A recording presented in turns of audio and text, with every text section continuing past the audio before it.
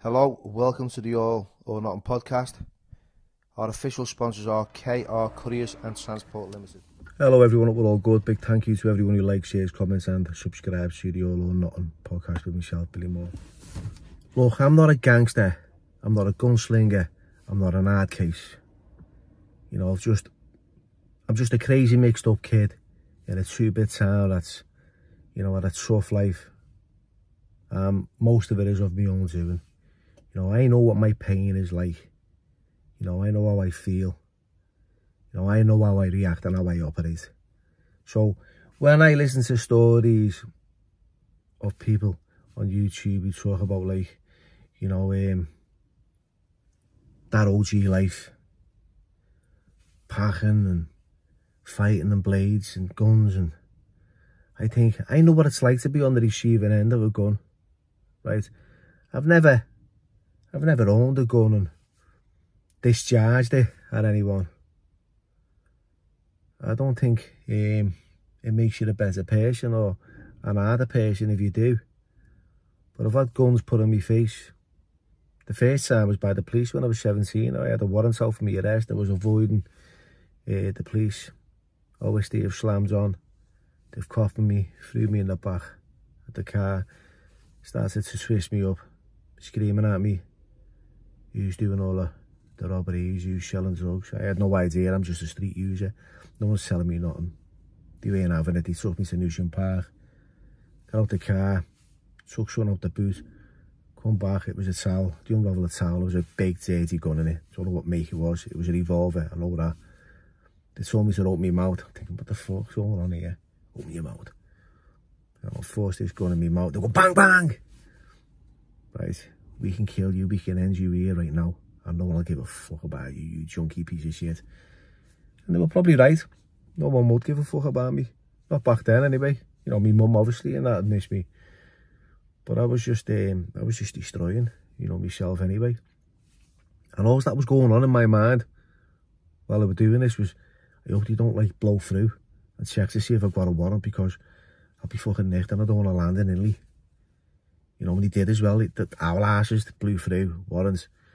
You know, got no information out of me, just dropped me off at Shoebrook police station. And that was it. You know, resented them for fucking ever for that. The second time was when I was in Thailand. You know, I was on a little face bomb, one of them bikes that you ride while you're over there. This Thai kid slams on in his car.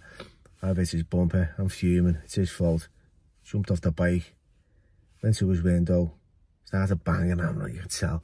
He must have fucking shit himself just seeing me, just like screaming at him. And he's got this gun from under his seat. Put it to the window. I could see he was in fear, and I thought, you know, make one wrong move, he's going to pull that and he'll have every right. So I'll just live to fight another day and get off. Just fucking spat me dummy and got off.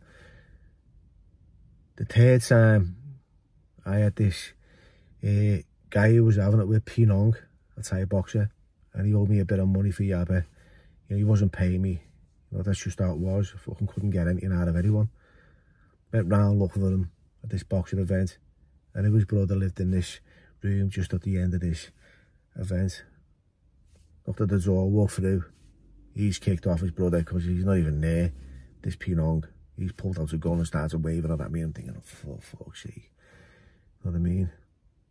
So that was like the third time it's happened. The fourth time was when I was fighting with a security guard.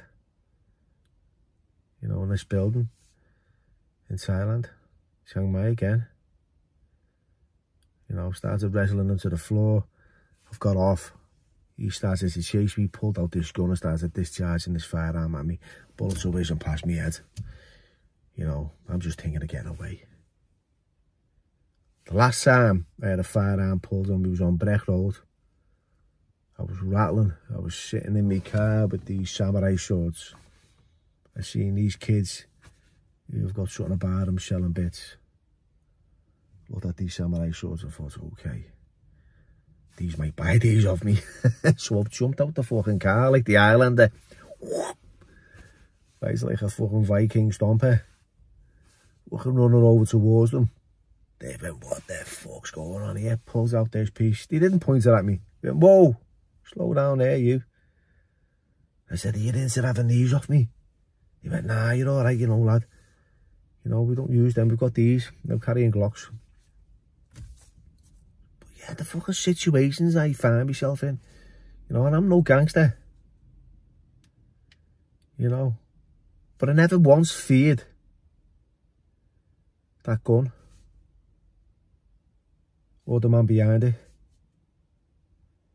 Kind of had enough awareness or enough knowing that, you know, them bullets weren't, you know, weren't for me.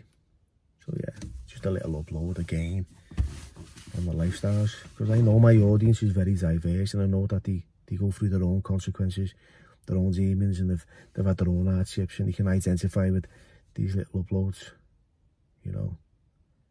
We're not big men, we're not hard men.